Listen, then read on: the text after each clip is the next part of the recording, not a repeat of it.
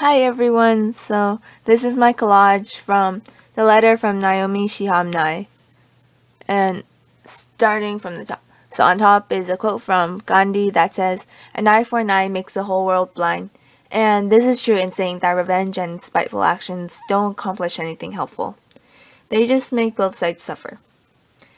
The second row with the smiley faces, and so the yellow smiley face shows to accept differences, different cultures, different religions, different ethnicities.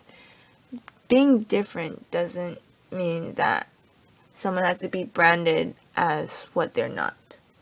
And then next to it is the fish jumping into the fish bowl. Basically, it means don't jump to conclusions. You might make a huge mistake. And under that on the left with the crossword that says, listen, stop, understand, act. So don't make rash assumptions about people. Listen to them and understand their whole story before you judge them. And to the right, the book and the pen represent reading and writing as ways to share and understand someone else's story, which is what Naomi was emphasizing at the conclusion of her letter.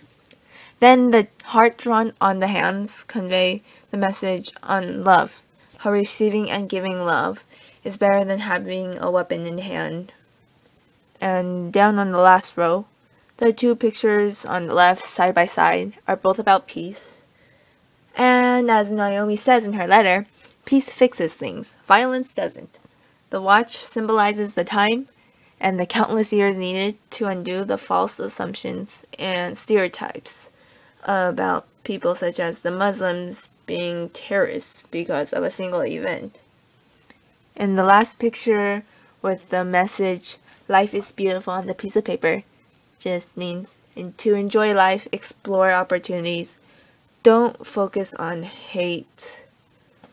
It's not productive. It doesn't lead to anything. So, thank you.